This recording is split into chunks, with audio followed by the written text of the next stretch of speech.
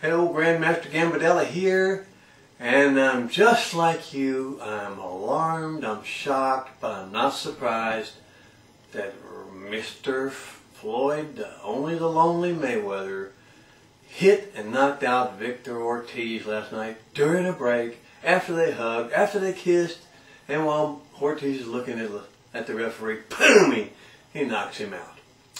And then, to make things even nicer, in the subsequent interview with Larry Merchant, I think he must be 80 years old, he called him an ass, a jerk, a scum, told him to fuck off, and that, he should be fired. And Larry Merchant even lost his cool and said, if I was 50 years earlier, I'd whip your ass. And he started the fight with Larry Merchant.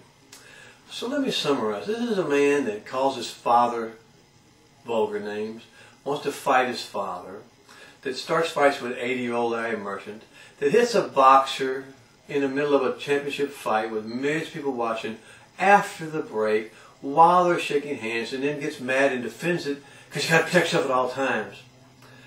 I'm really almost to the point that I do not want to see him fight Manny Pacquiao, because he's going to cheat, he's going to lie, he's going to do something dirty, dishonest, immoral, insane, and he's gonna cheat some way. He's already tried to cheat by making Manny take a test 10 seconds before he walked through the ring.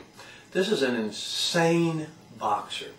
This is a man with no family, no friends, no life. All he's got is money, money, money. Doesn't look like it's making him happy. Doesn't look like it's made him a decent person.